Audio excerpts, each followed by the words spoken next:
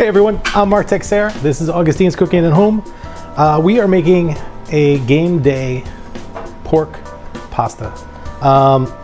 It's March Madness. The guys are coming over.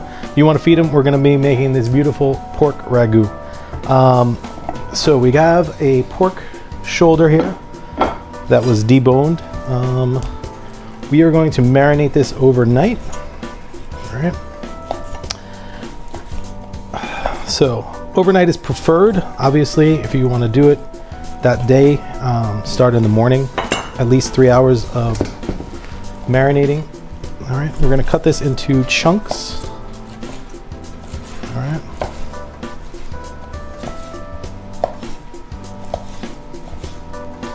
Okay.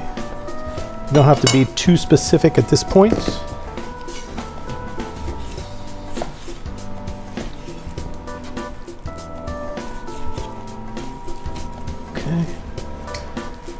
Now, I have some spices and herb blend that we're going to use today. So, I love cinnamon and pork. It just adds a little bit of that cinnamoniness to the pork. I have a spice blend that I use at the restaurant. This is cinnamon, nutmeg, coriander, about 12 or 13 different spices. We're just going to add that to our pork. We're going to add a little bit of salt.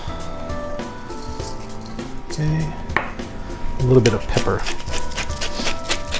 We're going to add a little bit of extra virgin olive oil. All right, now to this I have an herb mixture I always keep in the refrigerator. This is thyme, rosemary, some garlic, and a little bit of extra virgin olive oil. Just gonna add that to there. All right, we're gonna mix this around. I'm gonna put this in the refrigerator for overnight. Okay, cover it. You can put it in a Ziploc bag. You can just leave it in the bowl. All right, so we're gonna cover this. We're gonna put it in the refrigerator for overnight, 24 hours at least. I mean, at the least 3 hours, but overnight is preferred. So let's put that in the refrigerator and we'll come back. All right, everyone, welcome back. It has been 24 hours. Our pork has marinated.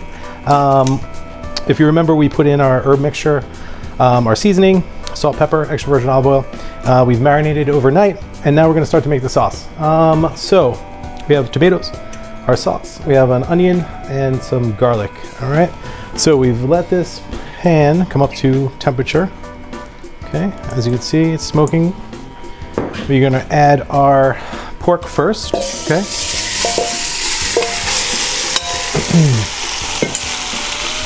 Put this in there. Okay.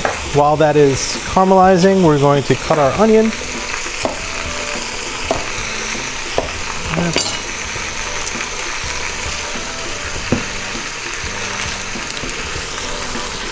So we're just going to chop it the long way. Goes out of there. Okay. So if you see I'm cutting the onion this way, which is lengthwise, that will give me a nice dice on these. I'll move this out of the way so you can see it a little bit better. So I've cut it now, and then we're going to just cut it down here.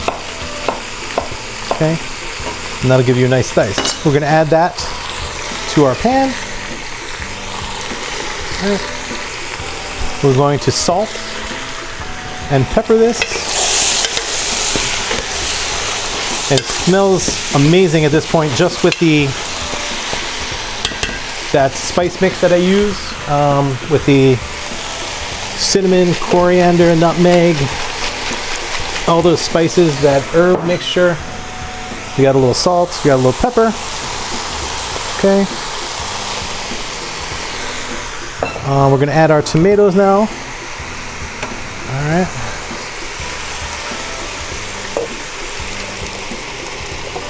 Now the tomatoes I've crushed by hand. I've left some big, some whole. I like a little bit of both.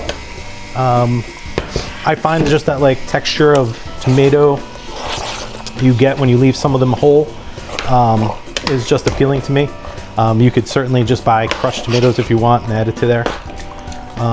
We are going to stir that around, add the rest of that. Okay, very important when you're making something like this is always season the ingredients as you're working.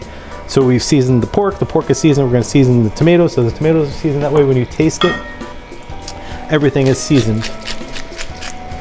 All right, so we're going to bring this up to a boil and then reduce it on a very low heat to a simmer, all right? And cover it. We're gonna cook this for about an hour and a half, until all the pork has really come into nice tenderness. All right, guys, we have a pork ragu working. Now we're gonna make probably one of the most requested salads at the restaurant, our winter salad.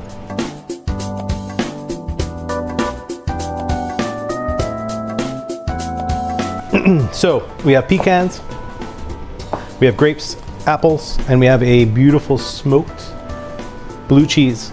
And then to that, we're going to be making a maple vinaigrette. All right, perfect for a nice fall day. Perfect complement to the pork ragu. Very simple to make. We're going to take some Dijon mustard. Okay, about a tablespoon of Dijon mustard. This is apple cider vinegar. We're going to take about a quarter cup. We have some beautiful New York maple syrup. Okay, we're going to add about 3/4 of a cup to that. All right, give it a little whisk. We're going to add a little bit of salt now, just so I don't forget, and a little bit of pepper. All right. Now we're going to slowly add our extra virgin olive oil to that. You're going to add it slow so that the oil and the mustard incorporate and don't break. All right. And always use a good olive oil when you do this. All right. Just remember that the better ingredients you put in, the best you're going to get out. So try to use the best that you can. All right. So we've incorporated our olive oil into this. As you can see, it's nice and emulsified. It's not broken. Okay. We're going to come over here and we're going to give the pork ragu a stir. All right. As you can see, the pork and the tomatoes are coming together nicely. All right, we're going to taste that. Now, make sure the seasoning is okay. We're gonna add a little salt and pepper.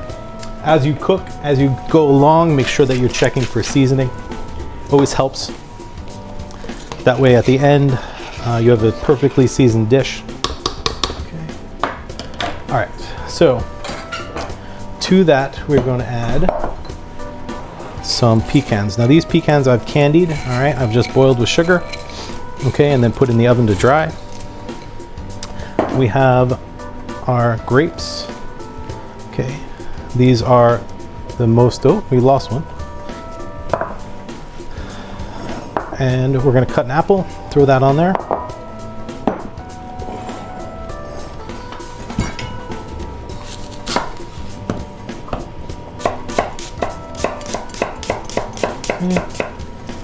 All right, just gonna place the apple on top.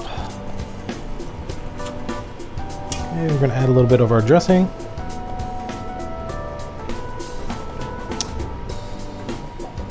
And then we're gonna add some of our blue cheese.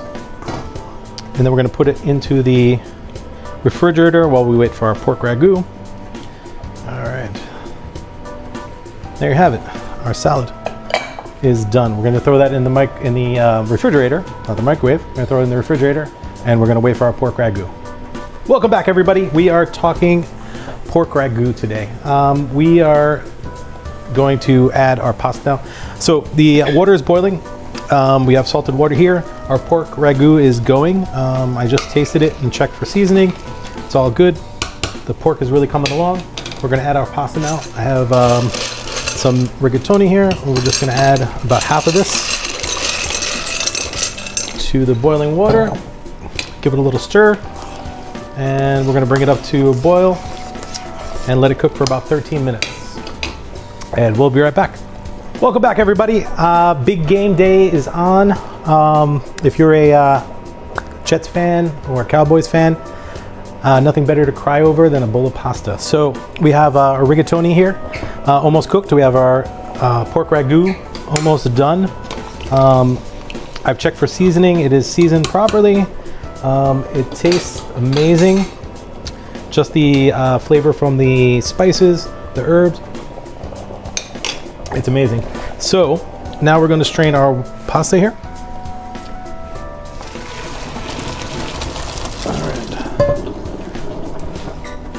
And then we're going to put the pasta back into the pot.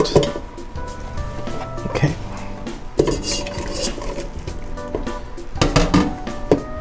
We're going to bring it back over to the heat. We're going to keep it on high.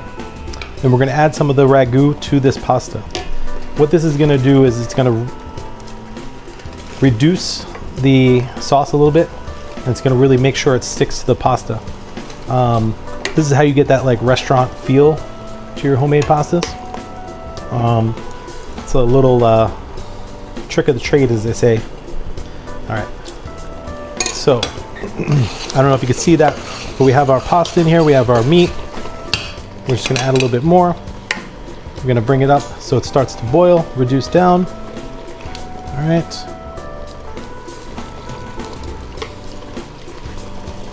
Now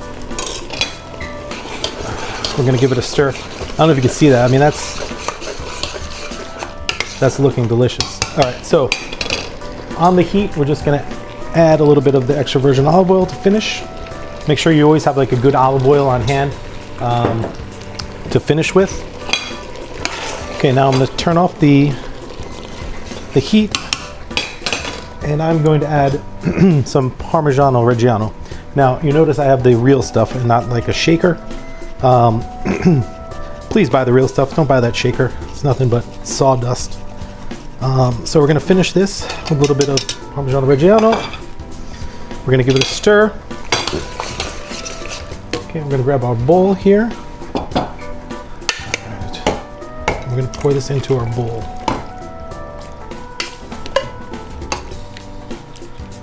Oh, it looks delicious. All right, so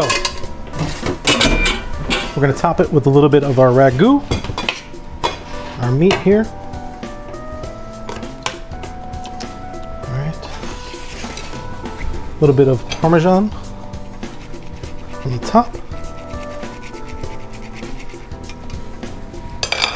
We're going to get our salad, and no matter who wins, you'll be the winner on this one. So we have our pork ragu over ziti, and we have our salad with our maple vinaigrette. Thank you for joining us. I'm Mark Texera. This is Augustine's Cooking at Home, and we'll see you later.